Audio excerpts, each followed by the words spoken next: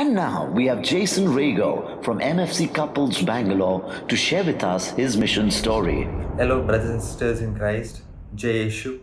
My name is Jason Rego and I'm part of South Bangalore Couples. I joined community back in 2015 and my first mission was somewhere around in 2016 to a small city called Udpi.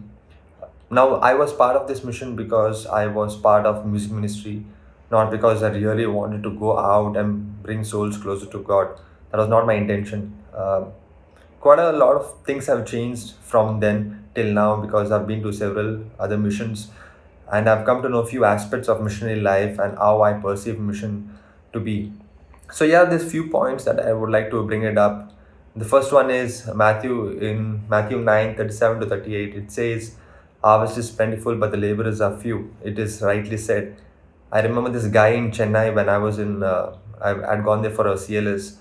This guy comes up to me and says, "Jason, you're so lucky at this age. You get a chance to go and evangelize, go and proclaim good news, go and speak about Jesus to other people, and do all this stuff." I don't know what I was doing at your age. There are people who really want to know more about Jesus. There are people who are yearning to be closer to God, but there are very few people who are ready to go out there and go and spread the good news. So that is one thing I have understood. And the second one is about brotherhood and sisterhood. What do I mean by that is there are people out there who would really want to share their life with others, but they wouldn't want to share it with their friends because they are constantly being judged, or with their parents because they are not comfortable. They would like to share it with someone like a brother or a sister.